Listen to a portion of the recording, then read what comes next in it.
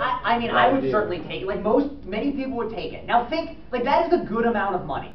If you made $100,000 a year for the rest of your life, do you know how long it would take you to get to $1 billion? For like 20 years.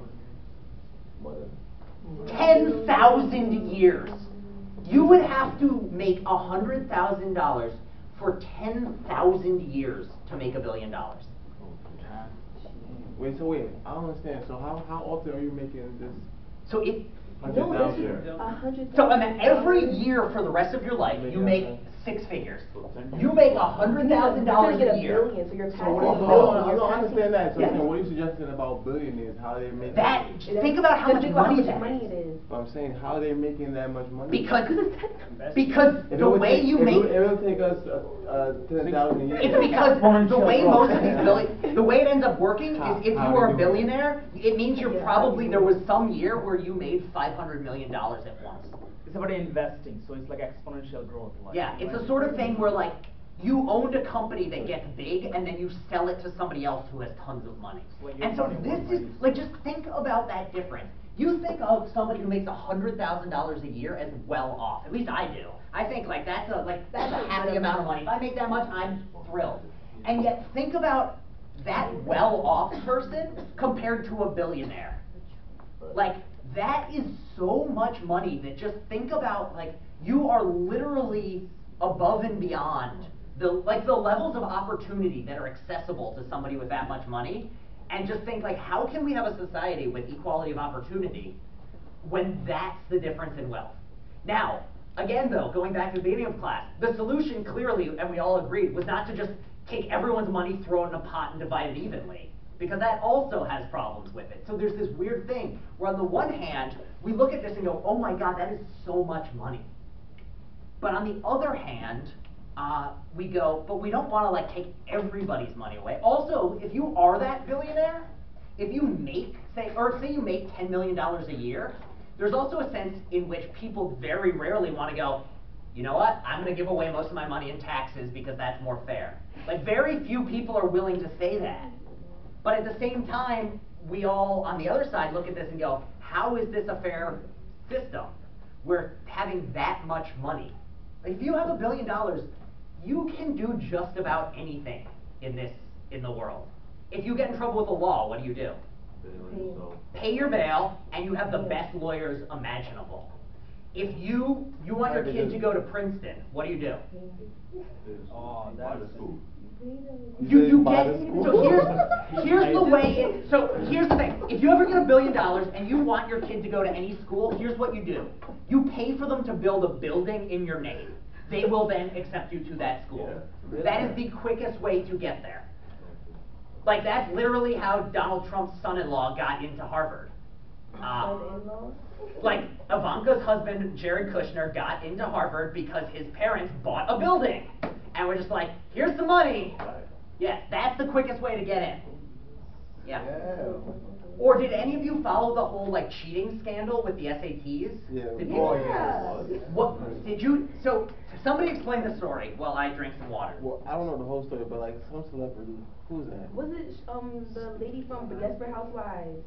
I mean, I don't know if y'all watched that one. Yeah, I think I that don't was know her name. Oh, and one from Full House too. The lady from Full House. Yeah, the one basically what it was a bunch of wealthy actors and actresses started bribing people who were giving out the tests to let their students, like let their kids cheat or tell them the answers ahead of time and other things. They basically just were like, we've got a ton of money. The people who are like administering these tests do not make a ton of money. We will give them a lot of money to help our kids cheat.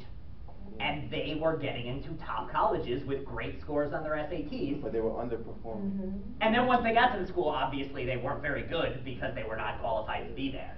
And so that's the sort of things you see. It's just like money opens doors in a way that, you know, we all know it opens doors, and then you see the examples and you're like, oh yeah, 10,000 years worth of $100,000 worth of money is a lot of money to do things with. And also just things like going back to time, is if you have that much money from tech, you have a chef, you have a personal trainer, you have a driver, you have a jet, Just think about all the ways in which your life is made easier and how much time you can devote to doing other things that you and your kids do not have to worry about, you know, having to get a job when they turn 16. Your kids do not have to worry about, if your child starts struggling in school, what do? You get a tutor. You can buy them a new computer. And so this is the sort of thing in which, like, tech is both feeding into, and just don't lose sight of the fact that, yes, though, tech has also brought opportunities to people who've never had it before. The person who gets their first computer and wants to learn computer science, even though they are the first person in their family to ever have a computer, can now get that job and can apply for jobs in a city halfway around the world and get hired. If you grow up somewhere rural and you get good with computers and you want to come to the United States to work, that is now very much a possibility for you, because you are now able to apply for jobs halfway around the world, show them that you're skilled, and get the paperwork necessary to work in the United States. So these doors are opening. And then on the other side, though, we see differences in income inequality that we've never seen before. And we've seen ways in which people with tech are getting more power compared to those who don't have it in ways than ever before. And it's just a complicated mess that no one really knows what to do with. And on the one side, we see Google with more money than we've ever seen before and the power that comes with that.